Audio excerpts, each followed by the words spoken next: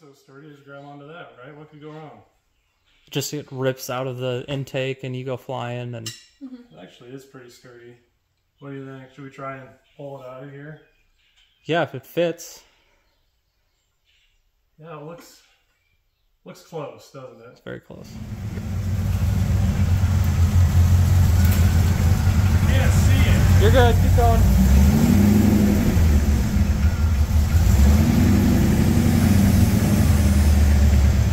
Yeah, it's not gonna fit. You gonna hit the garage? Definitely gonna hit the garage door. Yeah.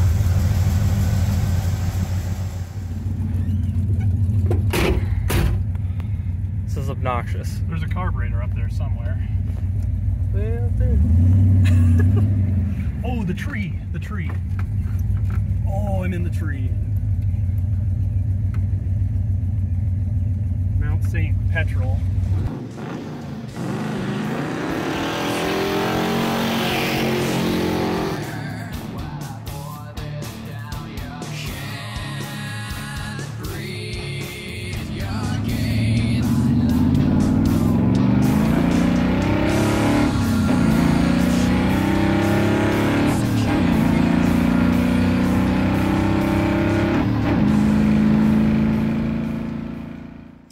Howdy my friends and welcome to the channel today. I'm Luke, Thunderhead289 here on YouTube. We got our buddy Joe with us today and we're just up to doing stupid stuff again. Can't seem to get a nice day outside, so.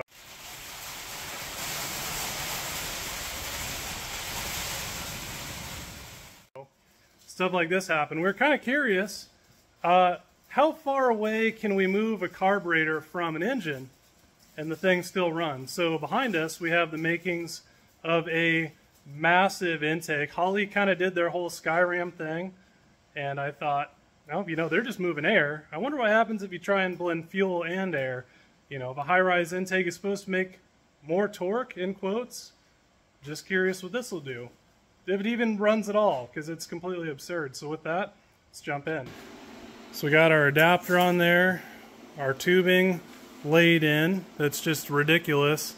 And we're just arbitrarily squaring it up. We're going to lay a few tack welds on it, kind of get it square, and then we'll weld it, flip it over, plug weld it, and we'll see what we have. This is a stupid idea. This is really dumb. Fancy helmet guy. Nice. Real fabric cobbler now. Yeah, exactly. Fire extinguisher handy because we just dumped a bunch of fuel on the intake that we definitely should have cleaned up. Wind chime. It's probably going to whistle down the highway. It's probably going to do more than that going down the highway. If it gets to the highway, that'll just be an achievement in of itself.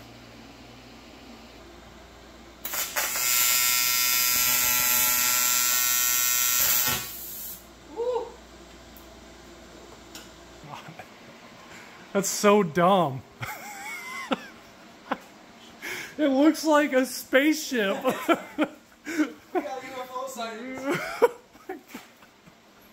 Should put LEDs in it that flash around it. Well, what you do is you put a couple lights on it and you got a street lamp.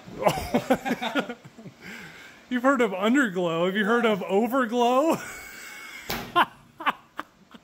Oh my god. Yeah. It's just barely long enough. It's a UFO sighting. We're not doing dumb stuff. I'm going to try and pull this thing off of here now that we got it kind of tacked. So, just maybe. It makes me feel better. You think this is actually going to help you at all? Sure. Okay. I think as long as we keep that thing up there going, we'll be good. You want me to style it for you? Precision. Yeah, barber pull it. There you go. Yeah. It's high quality. Is this how you're going to run your fuel and throttle cable? I hope not, but maybe. I didn't really put a lot of thought into that yet. Probably should have. Figure it out when we get there. That was probably a colossal waste of your electrical tape. That's all right. Social ambience. In darkness he approaches, afraid of what's to come.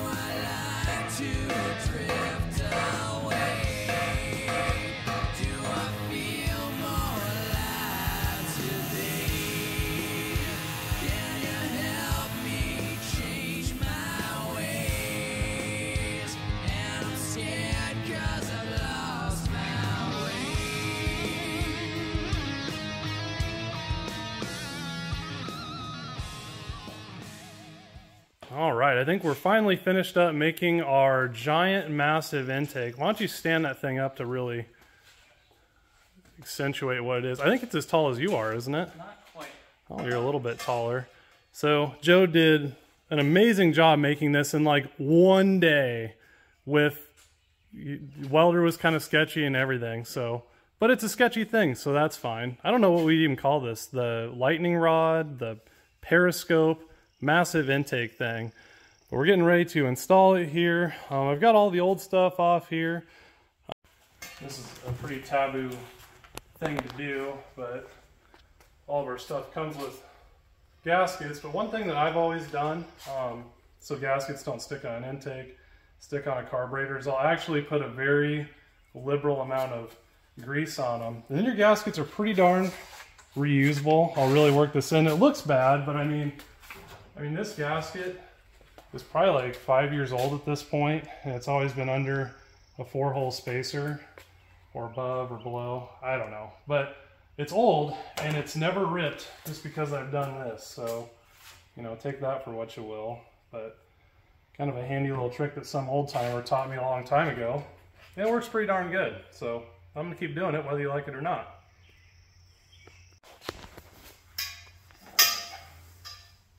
Can we put front on this somewhere? Oh, yeah. There we go. There's a big F. F. Press F for respects. Okay. So, just very casually. Gotta back up to see all of it. There we go. You know, if you look at it at the right angle, it looks normal. Are you sure about that? if the right angle is you being blind. Looks pretty square and good. So, did a good job squaring up your welds and everything. Oh boy, this is a really bad idea. So, is it gonna fit out the door? If it doesn't, I have a Sawzall. So okay, then there we go. The doors. That makes more sense than taking it off. Right. So we'll just pick the car up and go sideways like a couch. I can very precariously get up here. Car's more rust than metal. Oh man, I don't like stepping there. Okay. Oh. Gotta take a step back again. This is your normal everyday carburetor installation. So I'm just amazed how flat you got that. Something else.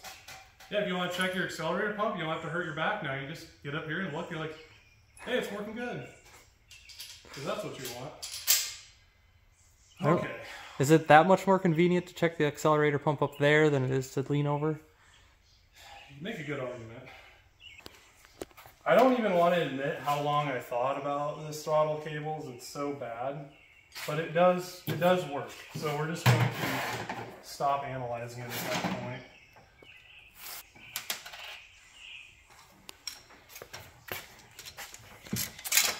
This is boring. Maybe we should check back when I have this done. I just want to put the scoop on, just so you guys can see what I've seen. And just know how ridiculous this looks, because the scoop really ties it together. And it almost looks normal, even though it doesn't whatsoever.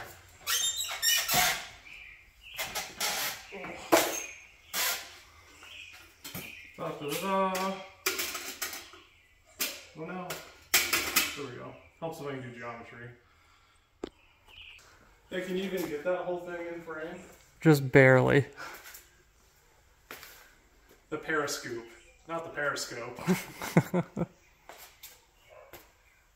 I think the throttle cable is definitely the hardest thing to do on this. Some Amazon bicycle throttle cable that I had laying around for like a motorized bicycle project, whatever.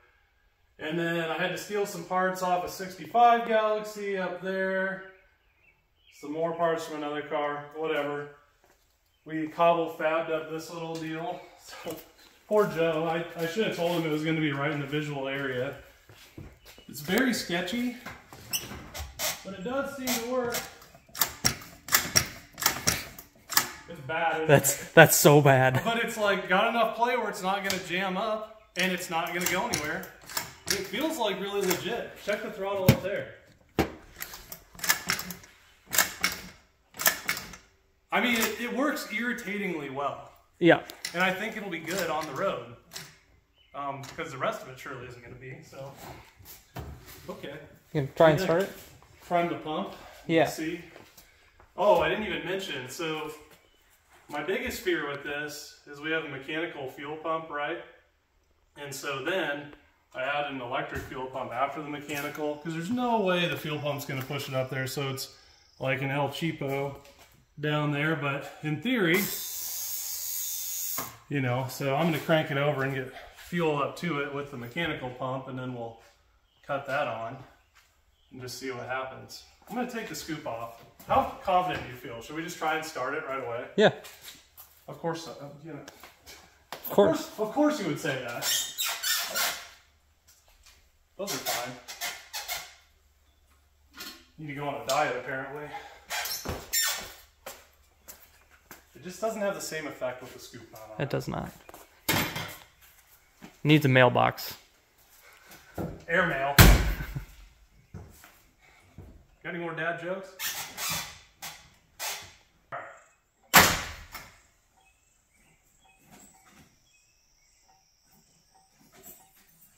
I already broke it. Oh, the starter's bad or something? Battery cable off? I didn't sacrifice a lamb or sprinkle the blood of a virgin on this starting solenoid, so, you know.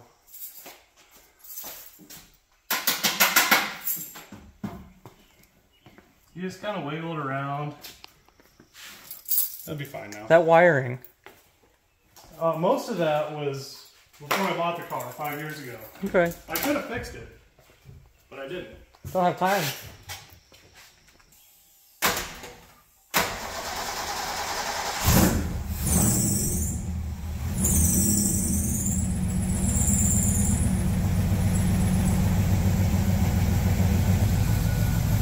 Give her another rev.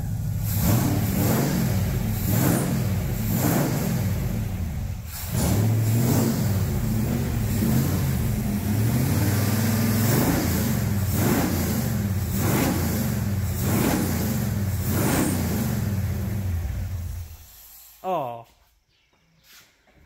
Okay. That's pretty cool. Yeah, let me check the tune on everything, because I'm sure it's like egregiously wrong. So it'd be nice to see what it's doing. I need to check the float height. I'm sure that's all cattywampus all over the place. because that's a way different scenario than I had before. You change fuel pressure, it changes the relationship of the float. But other than that, I mean, it was almost like disappointing that it ran so quick. I was totally assuming it would be worse, because that's what, I mean, the internet, dude, it's really cold. Is it really? It's really cold, yeah. Oh, wow.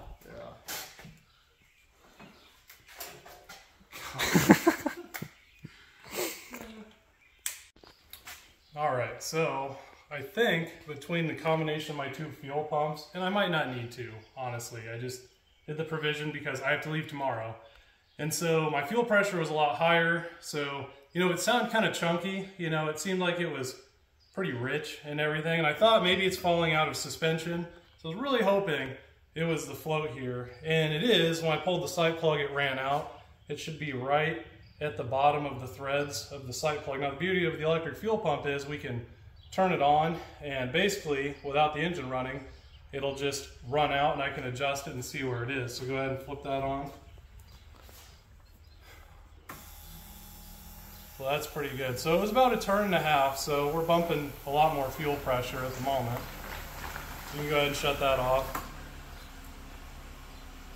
We're doing pretty good. It's pretty precarious being above the exhaust with soaked in gasoline. Yeah. Yeah, safe. Safety non-existent. Not even on the Richter scale. Good thing it's so sturdy, just grab onto that, right? What could go wrong? Just it rips out of the intake and you go flying and... It actually is pretty sturdy. What do you think? Should we try and pull it out of here? Yeah, if it fits. Yeah, it looks close, doesn't it? It's very close. We can always try it and then take it off and pull out and put it back on. That would be sad. Almost scuffed my paint. It'd also be sad.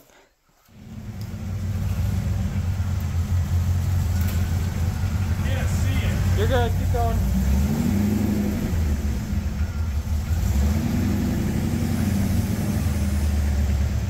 Yeah, it's not gonna fit. Gonna hit the garage? Definitely gonna hit the garage door. Yeah.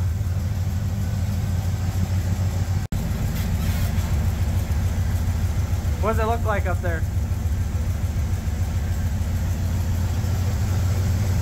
This is a weird point of view. The carburetor leak would be pretty catastrophic. It's a good thing your garage door opener is offset. Yeah. Good? Yeah. Slow.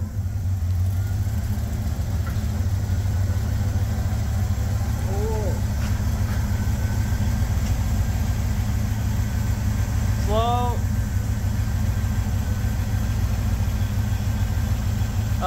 Stop. I think you're gonna hit your choke. You're close. But that one breather on your choke. We get by the... Oh yeah, the actual opening's a little bit lower, isn't it? How much do you think we can lower the tire pressure and get out? It's so close. That would be awesome. You want to, I don't know, you want to poke one of them and Sure. bleed it down and roll it out? Sweet skull. Look at that. Hey, I was on it when I bought it, alright? You know? Alright. How are we looking now? It's got to be close, right? Oh, that's gonna be real close. How low did you go with your tire? How low can you go? Hopefully low enough. Oh, you did not go nearly as low as I did. Oh, well, aren't you whatever you are? What? I put your skull back on. I didn't want you to lose it. I wouldn't want to lose it. It's been there for, you know, however long, so sentimental. Weird. I know. I've never said that before. Whee! I've never heard of someone sentimental about The skull valve stem count. yeah, valve stem cover. Alright. Use gravity for advantage this time. Yeah, just roll out. It doesn't roll so good with the tires like this. What do they look like? Good. Oh boy. That is really close. Oh, oh. It's alive. You know, we probably should have determined if we could do that long before we did all the fire hazard stuff, where we would not have got out of the garage if it caught on fire. No, that would have been bad. It's a good thing you didn't have any fuel leaks. Right. Ta-da! You just have to air up your tires and air down your tires every time you pull in. Look how obnoxious that is. Try and putts down the road. It's obviously ready. Yeah. Know, clearly. Maybe put some air back in the tires? Alright, so we're tuned up. We're out of the garage. We have our tires aired up. And really, other than the float level from this stuff, I didn't have to change anything on the carb. The carb cheater here is doing all the leg work, which we'll talk more about this in another video. So, doing a pretty good job keeping this thing running. You know, fuel's probably falling out of suspension. This is a bad idea. Alright, let's just get that out of the way ahead of time. But it's re-injecting air to true up your fuel ratio. It's like it's re-atomizing it and doing a pretty good job. Not the intent of this, but nice added benefit. But we'll talk about that more later. With that, well, we went this far, so it's probably going to do a little road test. What do you think? Yeah. Avoid the tree. This is obnoxious. There's a carburetor up there somewhere. Way up there. Oh, the tree. The tree. Oh, I'm in the tree. Mount St. Petrel. Is there any more tree? You just missed it.